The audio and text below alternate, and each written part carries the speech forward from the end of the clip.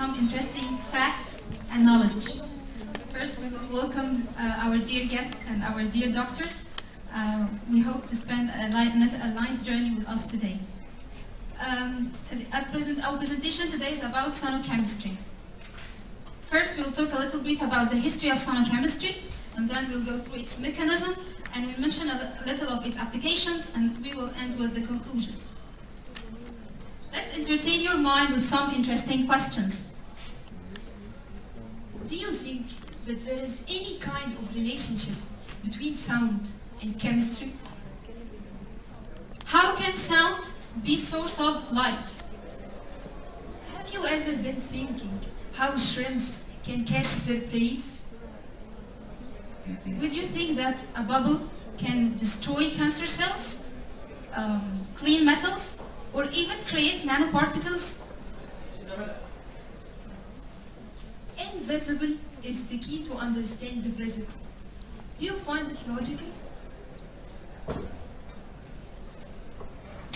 In the late 18th, the Royal Navy commissioned Rohanda Hamed to investigate the reason why a high-speed torpedo was not functioning well.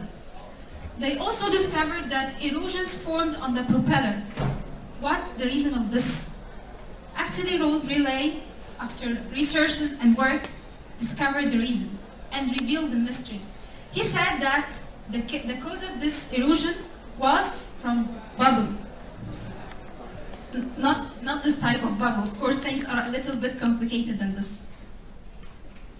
Actually, it's a totally new field in chemistry. It's called Sono-Chemistry.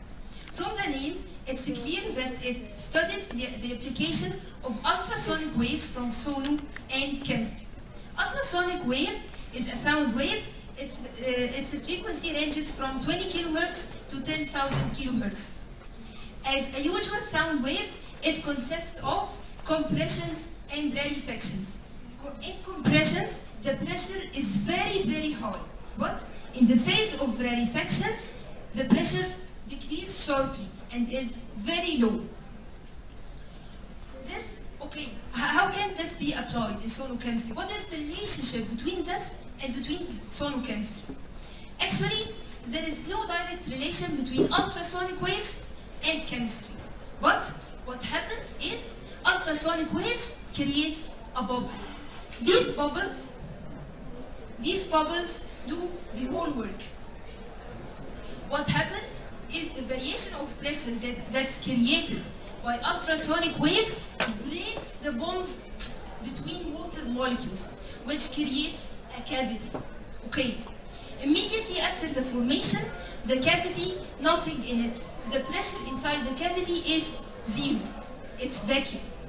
But due to the pressure difference between the cavity and the liquid outside it, some water vapor molecules get into this cavity, which makes it resist the collapse immediately after its formation. This video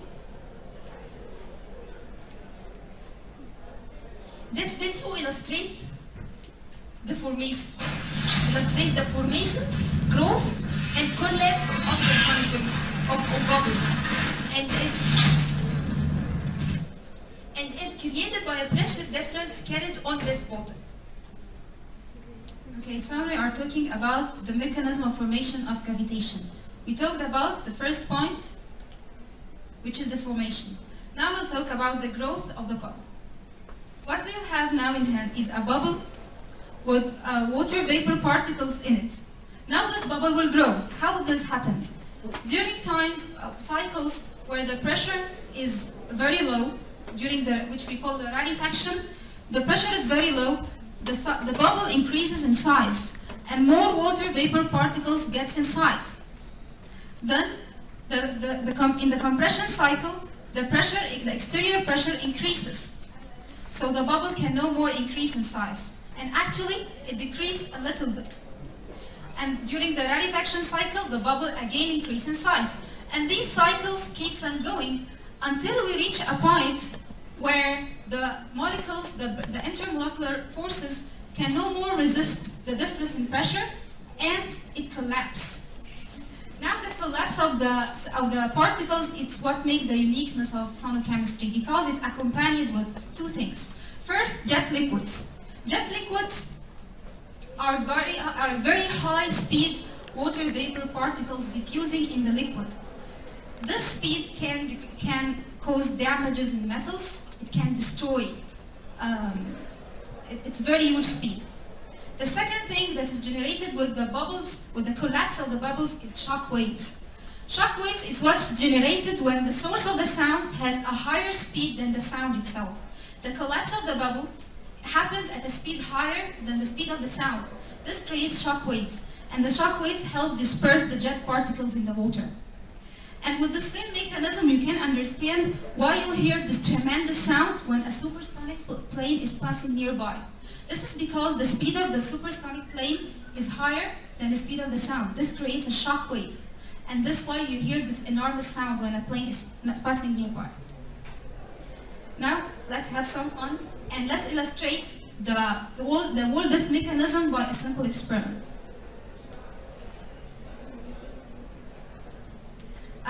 This balloon,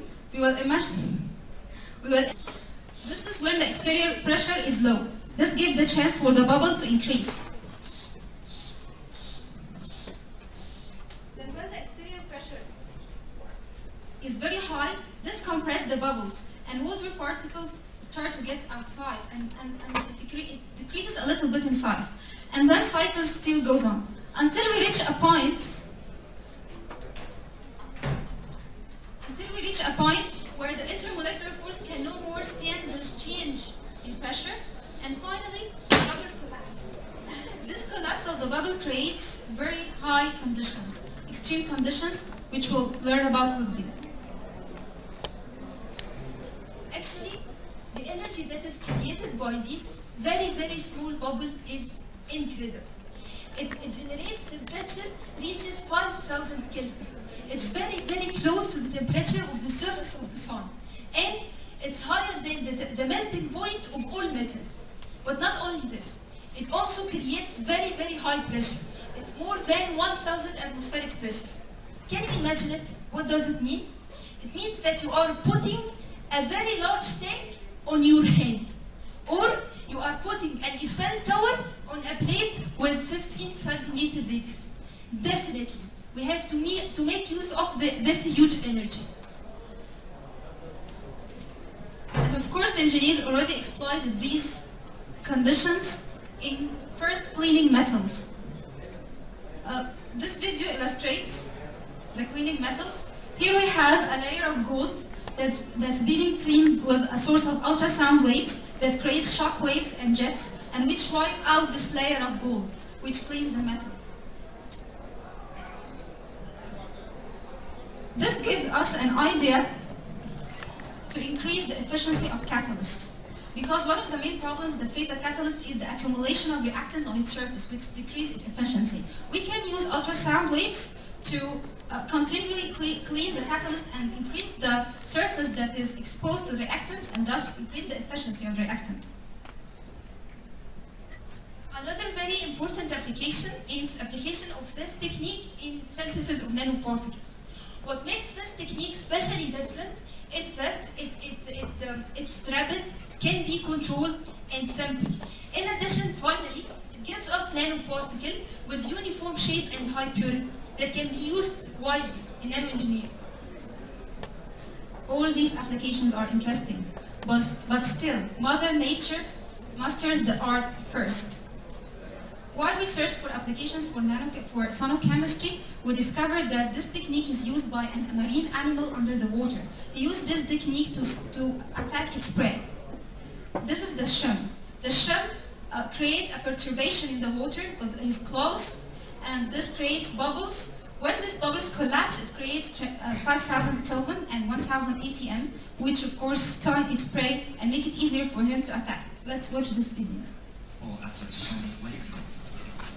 First, its claw is cocked like a pistol. Then fired.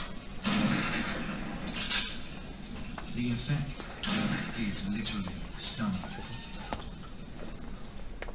As the claw snaps shut, It fires a blast of bubbles.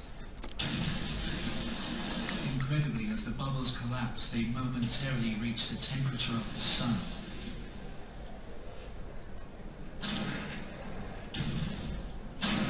This implosion causes a shock wave that stuns.